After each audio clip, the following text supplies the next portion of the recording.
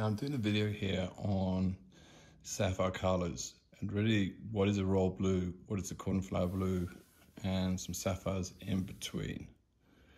So I'm going to start off on the end spectrum on a stone which has got incredible color. It's this one here. I would say it's almost slightly too dark for royal blue. It's almost a combination between royal and vivid. This is 10 carats, but it actually is a large stone. It's got a surface area of a stone much more like a 14 carat sapphire.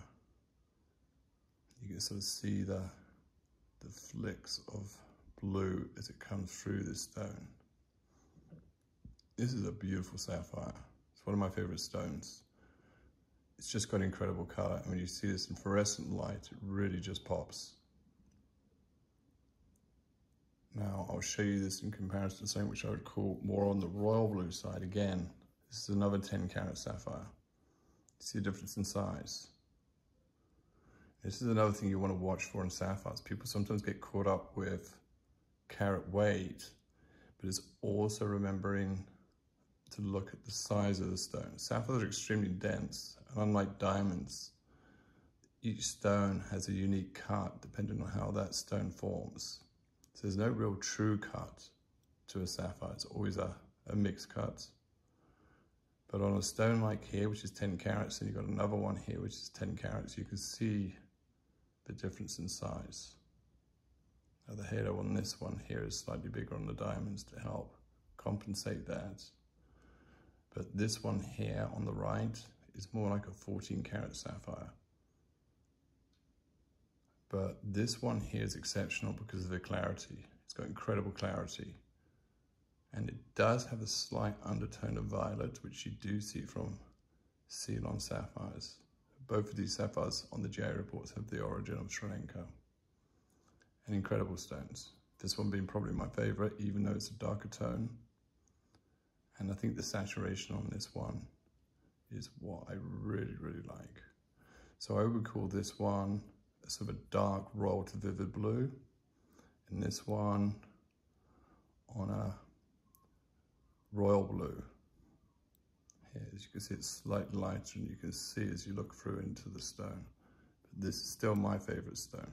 I'm going to put these two away and bring out something slightly smaller. This is a 3.6 carat oval cut. It's also an untreated stone. It's a natural Ceylon sapphire. And this is a good royal blue sapphire. It's a combination of strong tone with saturation, not as strong as the tone, but still good. And you can sort of see the flecks of blue coming through there. Now, when I compare this to what I would call a cornflower blue, which is here. Now, I have seen YouTube videos where people describe the darker the color, the more gray it becomes, which is actually not true. For a sapphire to have gray in it, actually has to go extremely light. It has to go below a 3 on the GI scale. You can't get dark blue sapphire with gray in it. It's just not possible. And if you look at the color wheel, the darker the tone and the darker the saturation, the stronger the blue until it pretty much becomes black. But once you start going, like this one here, I think on the left here is a 5.4. Once you start going below a 5.4 is when you start sort of getting into the grayish blues. Even though you might not see gray in it, it's just how the grading's done.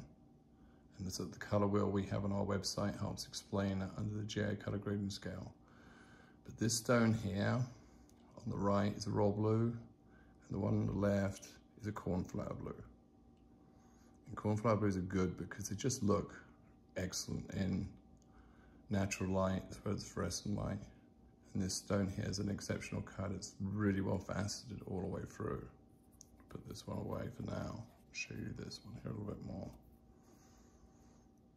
It's just really well cut below, and those facets all help create this incredible saturation on this stone.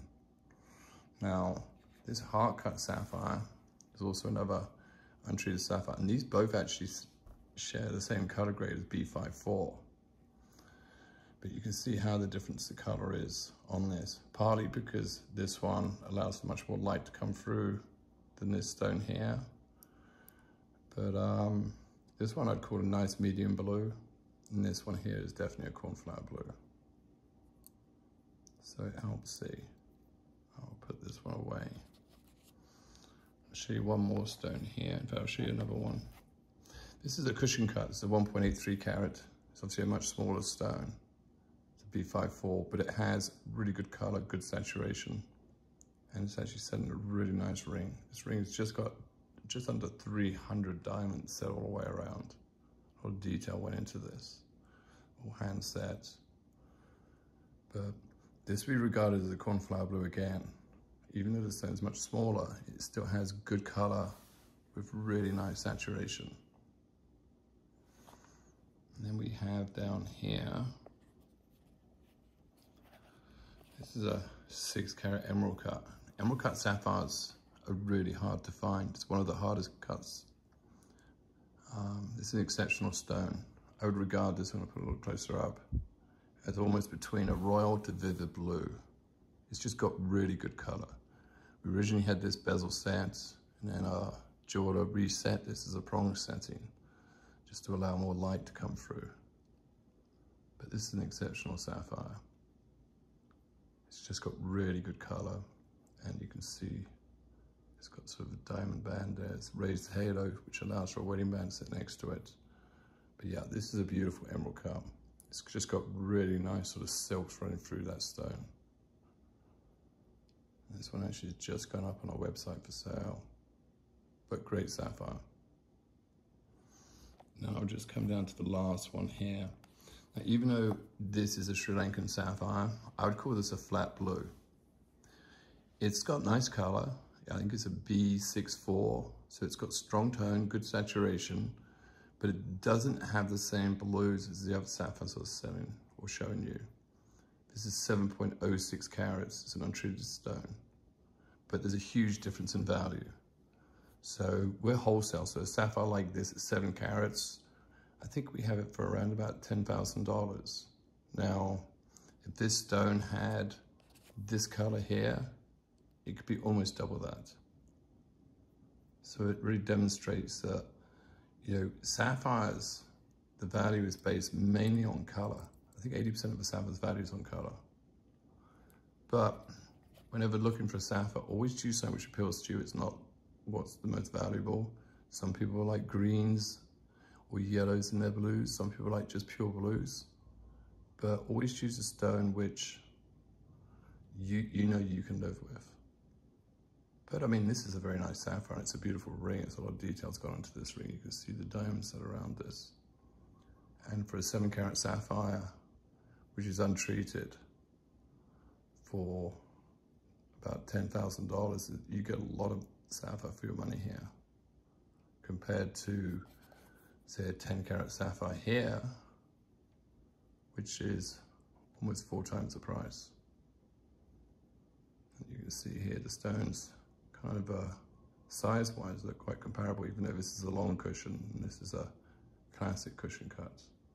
But this has the color, and that's where rarity comes in, and obviously with that, the value. Anyway, I hope this video has been helpful. These are just a handful. We've got about 200 custom sapphire rings in our store, and this gives you an idea of just a tiny selection of color we have available. But anyway, if you have any questions, contact us. We open 7 days a week, and there's always somebody 24/7 who can answer any questions you have. Hope you enjoyed watching this video and it's been helpful. Thank you for watching.